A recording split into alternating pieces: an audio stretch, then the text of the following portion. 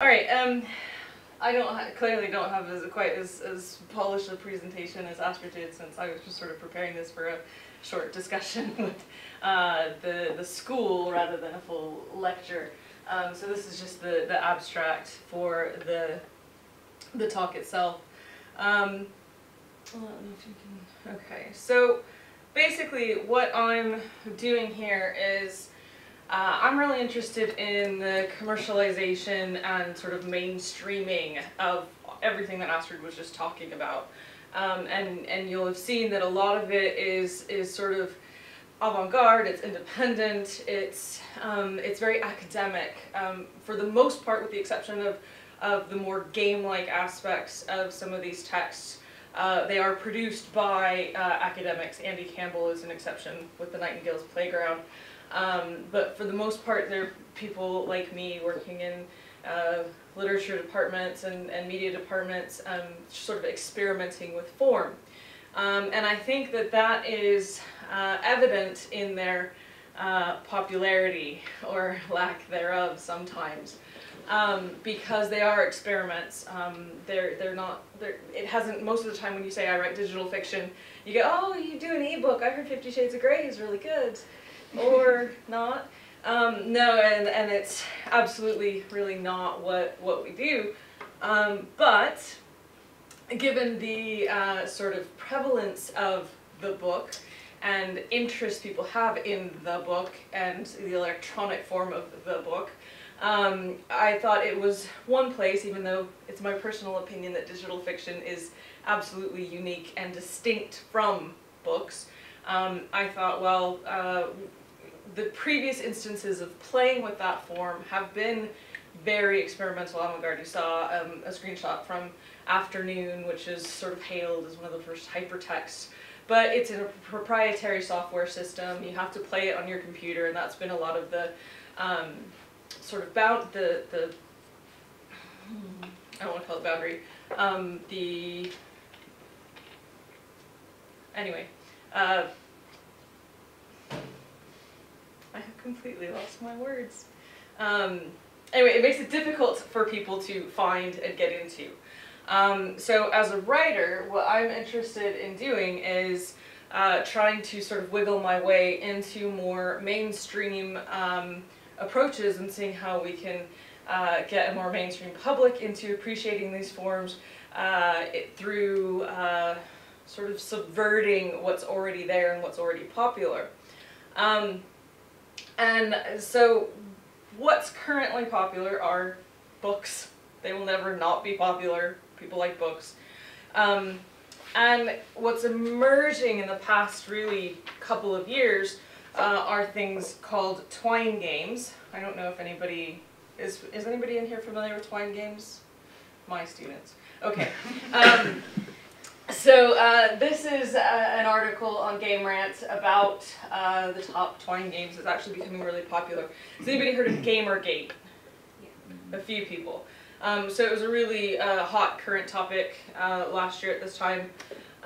In particular, the game that sort of started it all, the game that was made and put on Steam, was a twine game. That's the actual platform. It's a little bit tangential to the actual controversy of Gamergate, but the game that prompted it was made in twine. And you can see it's very text-based. This is a screenshot of one of the games, and so you read the text and then you've got a hyperlink. And in this particular screen, there's not any choice at all. It's just a page turn, essentially, by hitting the hyperlink. You've got other, people have compared them to sort of choose your own adventures. Here, you've got various choices where you can click them and move on with the game. So it's very straightforward. It really does feel like those old school choose your own adventures. If you want to do this, turn to page 92. If you don't, turn to page 3, what have you.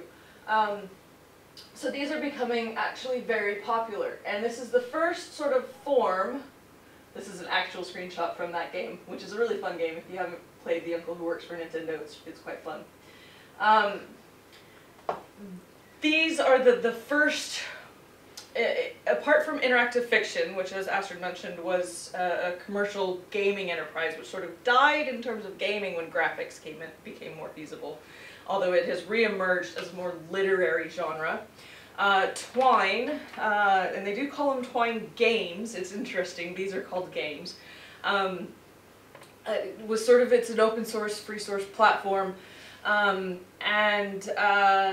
it is not as embraced by academics. It is the first one really where it's been a grassroots movement to popularize it and do it, and it's primarily because of one particular set in terms of underrepresented groups, LGBTQ, women, it's very popular with these groups for expressing their sort of experiences. So these games tend to be very literary and very personal. So I would argue that calling them Twine games is a little bit disingenuous. In those cases, I do feel that they border more on these sort of narratives, personal essays, these sorts of things. So I'm interested in Twine games. My current project isn't in Twine at the moment because I still think that Twine is still having the same problem that a lot of digital fiction does, in that it's this sort of online free sharing economy, the internet gift economy. If I write this game, I put it up, and I'll welcome donations, but unless you put your game on Steam, there's not much monetary value going on. I wouldn't say value, but not much commercial exchange happening there. So as a Twine game developer or a Twine writer, you're not going to make a living off of it unless you're making a living. A lot of them are game developers for AAA studios and things like that. So I am actually primarily interested in looking at a platform that is super well known and has a lot of mainstream commercial history behind it. So that's what made me sort of turn to the ebook and thinking, well, it's got an E in its title. It should be electronic. And yet all we seem to have done with it so far is try to reproduce the printed page, which is a little sad. It's sort of touted as being as close to the book as possible, right? You've got they call them paper whites, and it's e-ink, and all these sorts of things, and you can read it on the beach, that sort of thing. It's not a screen. It's a page. It's page turns. They even animate the page turns, even though there are no pages to turn. So it's this interesting print mimicry and trying to, I bet if Amazon could, they would sell little scratch and sniff stickers for them so that they would smell like real books. Actually, that might be a wasted business opportunity. And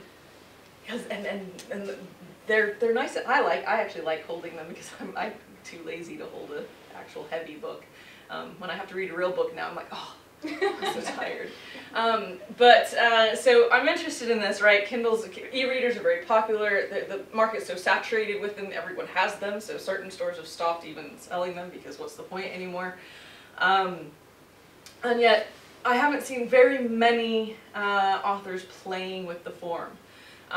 There are hyperlinking capabilities in ebooks. You can put a hyperlink, an external hyperlink, into an ebook and have it lead off somewhere else. But obviously, most of your dedicated e-readers, it becomes a problem. You're not going to get them to a site with color a lot of times, unless you've got one of the newer tablet-based, like a Kindle Fire or an iPad. You may not be on Wi-Fi, and so those external hyperlinks are just then dead if you're, say, on a plane or on a beach. Although I think Wi-Fi is becoming more and more ubiquitous, and also there are obviously the 3G and 4G tablets type things. But nonetheless, there's also the reader expectations to deal with. They don't want to link out of the book. They just want to read the book, which, fair enough. You know, most of the time when I sit down with a book, I don't want to open up a book and it says go to here on the web. I'm like, oh, I gotta get up and go to the computer. Again, this is my laziness speaking. Oh, I've got to go to a different device, I've got to go to a different screen, what have you. So I'm not interested in external links, but what I am interested in are internal hyperlinks. And I haven't seen that used. The only instance in which I've seen it used is with footnotes or endnotes. This is an example of an endnote in a footnote in a print book. Rather famously, Terry Pratchett used footnotes as asides in his books, and they really are an important part of his writing. And yet, when his books are experienced in ebook form, readers express frustration because the footnotes function doesn't actually work very well. You've got to click on the link, it takes you to the footnote, and it takes you back to what the e-reader, and then you click on a link to get back to the page you were on. But the e-reader typically, it doesn't, you know, depending on what size font you have, you're going to go through the book differently than I might go through the book.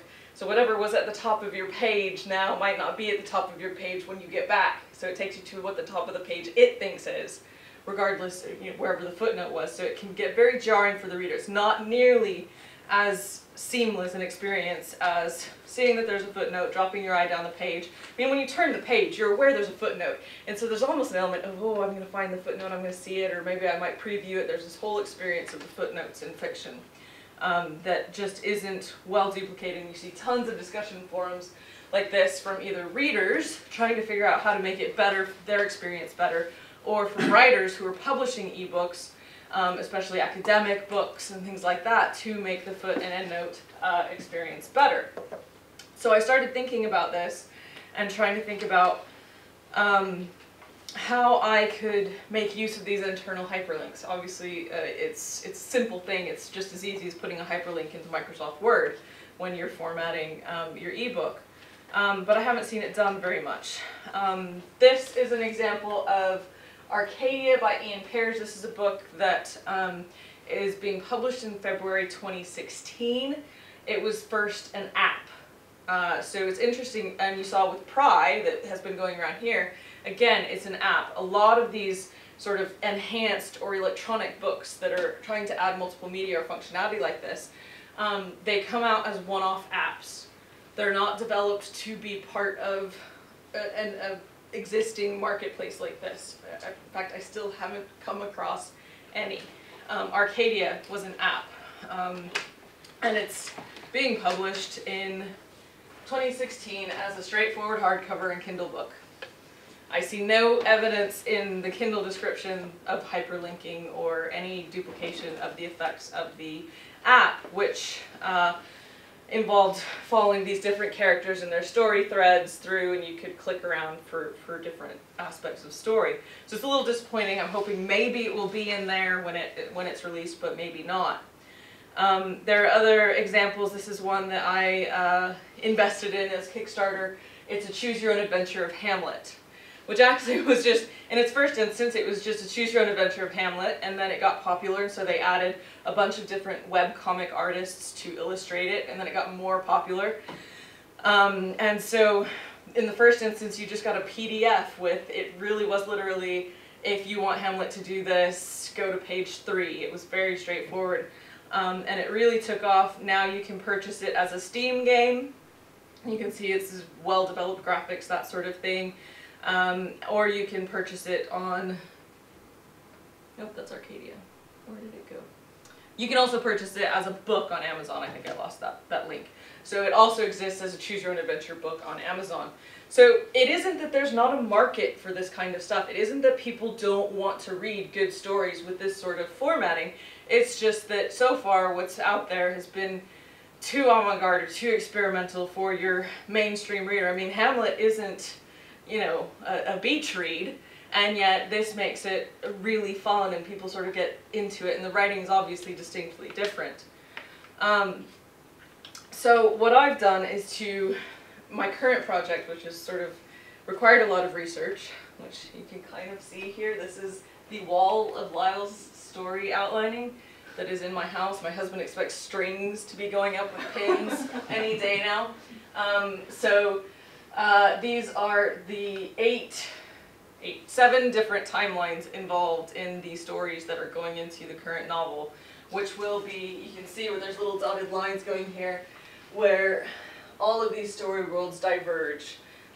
It required a lot of research into the 20th century history, 20th century American history, different divergent points to say how would we be different today if Franz Ferdinand hadn't been assassinated? How would we be different today if the AIDS epidemic started 10 years earlier and in mostly black populations instead of gay populations? How would that have affected the civil rights movement? How would that have affected different things until we get to down here, which is all the stories happening in 2015 or 2016 whenever I get done writing it, with the same core character in each. So who is she in each story world? What does she do? What's important to her? And how can we link her together in what's going on based on these different story worlds? There's just a few more images. This is my original timeline, which is why it's labeled OTL, for events of historical significance, events of cultural significance. Yep, thanks, Ankrad. And so I go through all the way, and I get points of divergence, which is Franz Ferdinand survives, what happens, and all these. So this is why it's not finished yet. This took most of my study leave to research. And actually, it all takes place in New Mexico, so it helped to have a few weeks back home where I could actually go to locations and dig into some materials that I could only find there in the university library there, as opposed to here.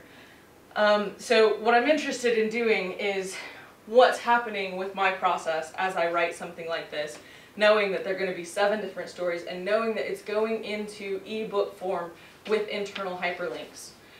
So how does that affect how I see these stories? So I don't know what order they're going to be in. I don't know what order readers may experience them in. But I still want them to be mainstream, and commercial says I have to be somewhere else. Yes. So reminder. So I still want it to be mainstream and commercial. I still want it to work for mainstream audiences along the lines of like Cloud Atlas, where it's a little bit pushing the boundaries of narrative, but it's still going to sell. People will still buy, hopefully. And to explore reader responses and what they do with it and whether it works as a text or not. So that's the current project. It's what I did on study leave, partially, and hopefully it turns out well. Wow. Thank you all for